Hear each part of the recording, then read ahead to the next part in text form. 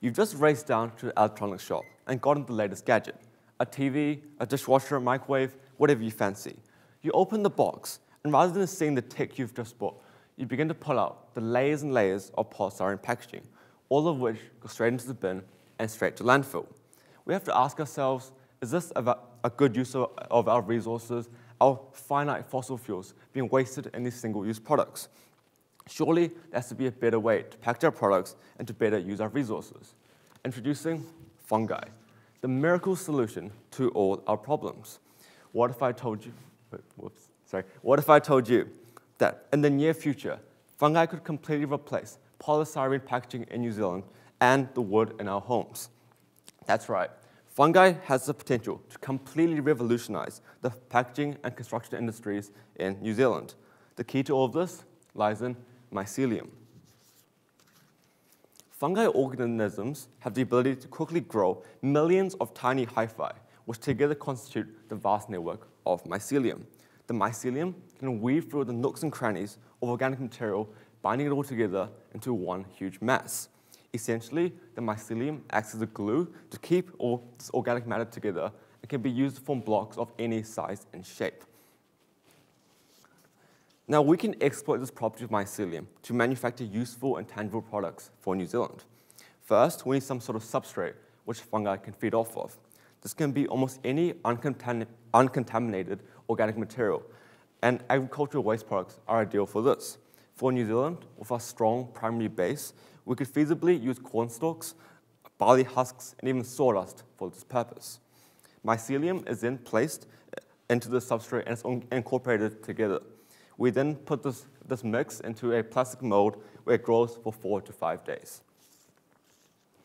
The mycelium rapidly increases in volume and eventually completely fills the mold, with anything undigested forming part of this new soft fungi structure. Then this material is heated as to kill the mycelium. This also hardens the packaging and prevents it from growing any further. And voila, there's the final product.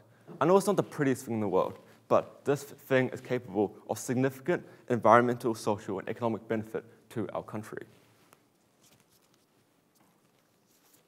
So if we look at the properties and applications of mycelium blocks, they are a direct substitute to expanded polystyrene for packaging and are in many ways even superior. These mycelium blocks can be produced with just 12% of the energy input and are in themselves carbon neutral. After the fungi packaging has been used, we can simply chuck the block back into compost, where the organic minerals and all the nutrients are returned to the earth within 90 days. This is a far cry from polystyrene, which you all know can take over 500 years and festers in our landfills. So switching to fungi as our primary source of packaging would clean up New Zealand's environment and reduce future landfill waste. This clean environment is in itself a social benefit. However, there are actually health benefits to this technology as well. Recently, styrene has been reclassified by the World Health Organization from a potential carcinogen to a probable carcinogen. Just think about it. Polystyrene, which probably touched all our consumer goods, is slowly killing us every day. We have long relied on these styrene-based products for our packaging, and a switch to all-natural mycelium-based packaging couldn't come at a better time. From an economic perspective, it creates hundreds of blue-collar jobs for the New Zealand economy, from the establishment of these new mycelium block factories. Unlike current New Zealand plastic manufacturing, we'd be able to undertake the manufacturing of fungi blocks 100% locally, and doing so decrease our reliance on overseas imports. Moreover, the price of petroleum earmarked to rise as it gets more scarce. Setting up fungi manufacturing in New Zealand would reap long-term benefits for local businesses and result in huge cost savings. For a country which consumes over 350,000 tons of packaging annually, this is a viable business endeavor. Now, you might remember that at the beginning, I said that fungi could also revolutionize New Zealand's construction industry. Don't worry, I haven't forgotten. Because you see, fungi packaging is simply the most basic application of this technology. Once we have developed infrastructure to build these mycelium blocks, we can vary the substrate to create stronger and more rigid materials, suitable for the construction of furniture and in the paneling in our homes. So, replacing traditional MDF and particle board products. Whilst these products might seem benign, what most people don't realize is that they are bound by a material called urea formaldehyde, which is like styrene, a known carcinogen.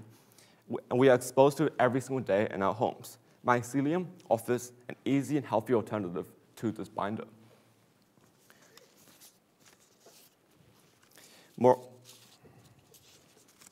Moreover, early tests have shown that mycelium panels even supersede these wooden products in their utility and can be better insulators than fiberglass, can be flame retardant, partially water and mold resistant, and pound for pound can be made to be stronger than concrete. Just take a look. Whoops, just take a look. Yep. In 2014, 10,000 blocks were arranged into a 40-foot tower at the Museum of Modern Art as part of an exhibit to show the strengths of fungi. If we look at this, it's truly remarkable what we can achieve with this mycelium technology. And with that, I leave you with one final thought. New Zealand's future is right here, in fungi and in mycelium. It's up to us to embrace this technology and to truly put our nation onto a path of sustainability. Gone are the other days of mindlessly wasting our resources. The future is fungi. Thank you.